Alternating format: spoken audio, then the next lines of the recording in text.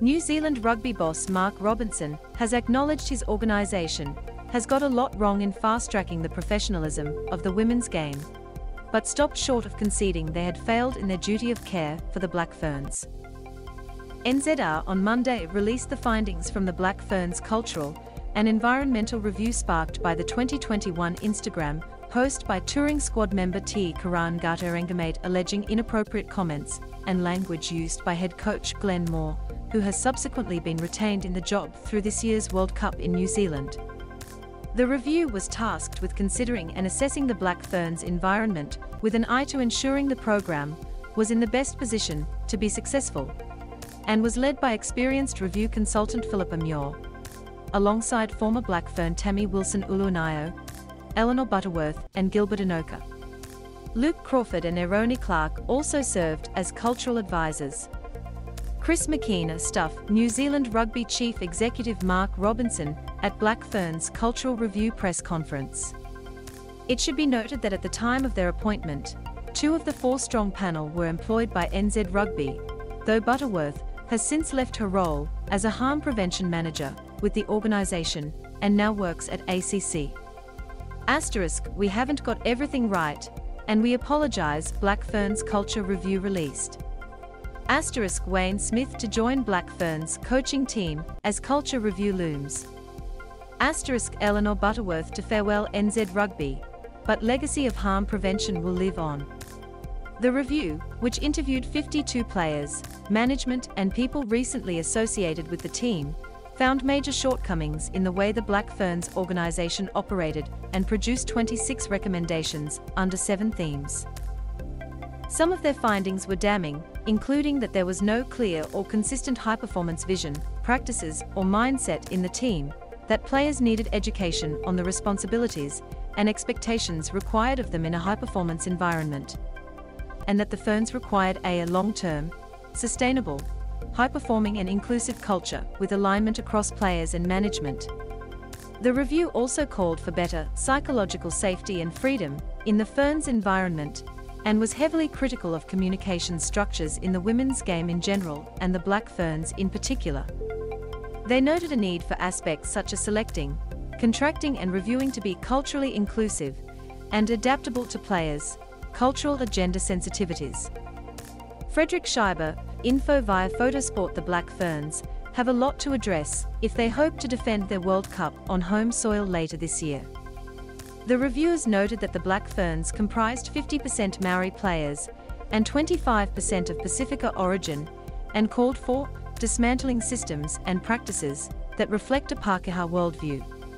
NZR Chief Executive Mark Robinson neatly sidestepped a question on how things had got this bad in the Black Ferns environment. We acknowledge we've done some very good things in this space over many years.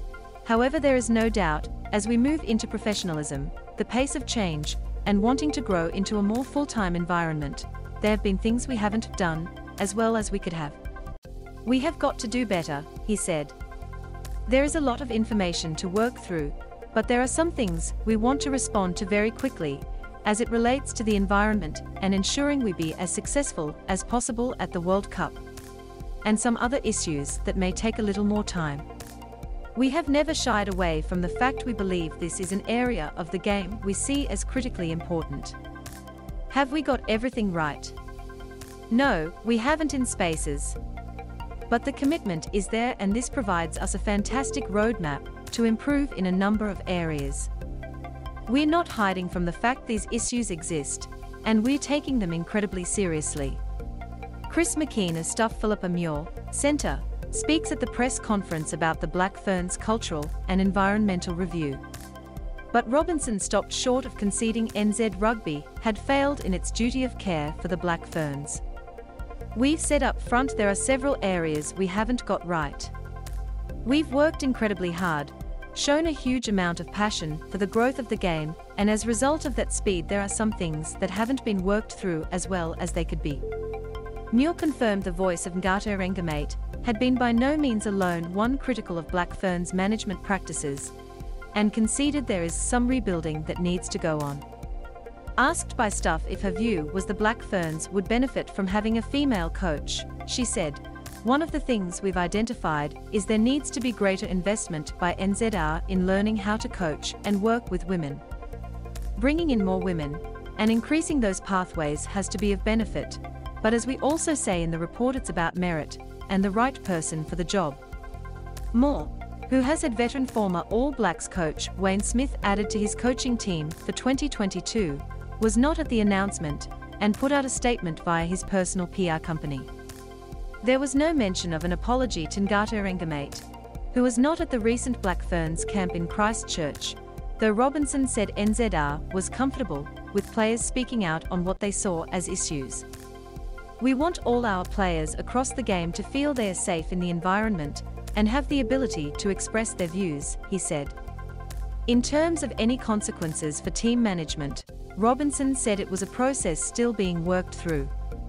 We know we have to make shifts in the environment to provide support around cultural aspects, the people side and communication, and the technical and tactical. Key findings of the review. Asterisk challenges exist in the Black Ferns high-performance environment, with the transition to a semi-professional model. Asterisk the culture among the players is strong, but is not fully aligned with management. Asterisk management structures do not always appropriately support the Black Ferns culture and environment. Asterisk player leadership structure is positive but needs refinement. Asterisk significant communication issues exist between players, coaches, management and players' union. Asterisk health and well-being gaps in the environment for players and management. Asterisk NZR structures have not sufficiently supported women's high-performance rugby.